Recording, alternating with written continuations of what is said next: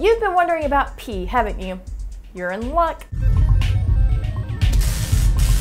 You may regard your pee as just a waste product to be hastily flushed down the toilet, but some revere it as liquid gold and collect it on the sly. That's right, we are talking about the humble porta-potty, the portable outhouse that millions come stumbling out of each year at festivals. If you're using one of the mobile squat boxes from Porta-John Systems Incorporated, your liquid deposit may very well end up at a lab for pharmaceuticals.org, a drug development firm whose parent company is Porta-John Systems. Pretty clever, huh? The company created a system that separates an enzyme called urokinase from urine, and it turns out that this enzyme is effective in dissolving blood clots in the lungs. It's just a matter of collecting enough of it, and that's where 90,000 people with full bladders attending Coachella come into the picture. Fine, you're thinking, an enzyme in my pee could save a life, but could I drink it and save my own life? Say if I were in a survivalist situation in the middle of nowhere with zero access to clean water. Well, yes and no. One idea is that because the urine of a well-hydrated person is 95% water,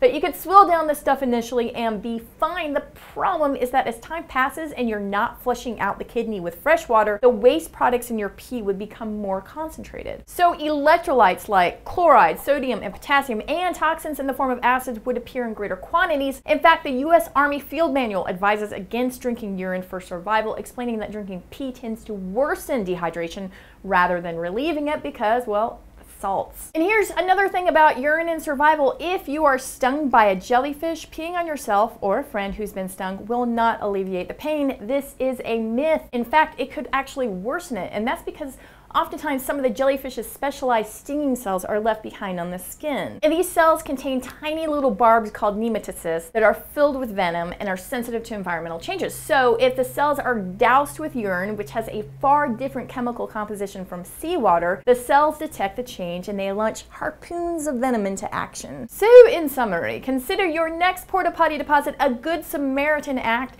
Think twice before swilling your own urine, and please don't urinate on your friend's leg. Ever. It's kind of a trippy world we live in, right? I mean, you could make a deposit into a porta-potty, that could become medicine. One day you might be able to use that medicine. It's all full circle. How do you feel about that? Let us know in the comments below, and to keep the videos coming, make sure to subscribe.